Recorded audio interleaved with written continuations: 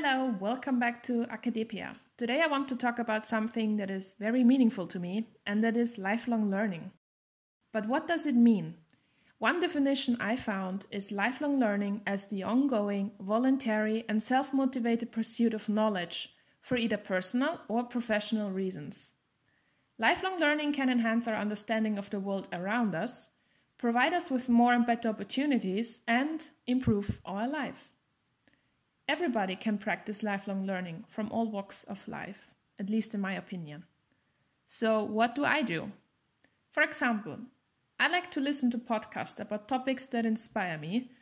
I also like to do lots of sports, for example, Pilates or some cardio workouts, but also yoga in the morning to help relax my body and prepare me for the day ahead. Another way of lifelong learning is cooking. I like to try new foods, but I especially like to become creative with the leftovers in the fridge. What can I do today with this situation? I also like to read a lot. It helps my creativity. Being in university, it was a bit difficult for some time because I had many things that I was supposed to read, but that didn't necessarily interest me. So for the past few years, I tried to make time for reading again. Reading books from my childhood, for example, my childhood heroes, they really inspire me and make me more creative. Another way of learning for life for me was learning about money and budgeting when I first moved out of my parents' home. To this day, there's something I can learn every single day because there's so much to know about that topic. Another way I like to learn is by watching movies. There's this one movie I can recommend to you, and it's told in such an unexpected kind of way. And when I saw it, I really thought, man, I want to improve my storytelling abilities. So these were just a few of the things I like to do and where I believe I'm learning for life. So what should you do now? I don't think you should take these things and simply apply them to you. Lifelong learning is about what interests you, whether it be something for your mind, for your body, or your soul. You can start maybe with something that you fear.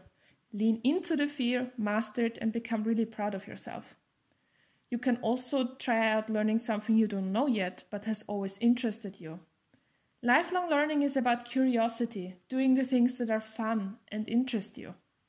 In my opinion, it's also no longer about the traditional kind of learning from a textbook in school or university or college. It's about reading online as well, like blogs or websites, or even doing a webinar if you're one of the confident ones. Typically, Japanese learners do not study Japanese phonetics intensively, usually only covering fundamental pronunciation and never studying Japanese intonation or pitch accent. And the best thing is always to speak with other people that have similar interests to you. Sometimes we get caught with the end result and how much we want to improve, but the stories that really inspire me personally are not the stories where someone is telling what happened after the hard work.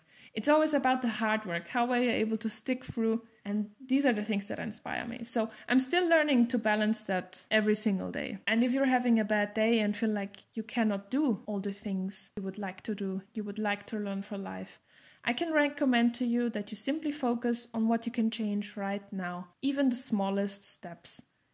Maybe it's turning on a good song you like. Maybe it's about checking out online if there's a course available for free. It's about the little things, because the little things in our life eventually mount up to our life.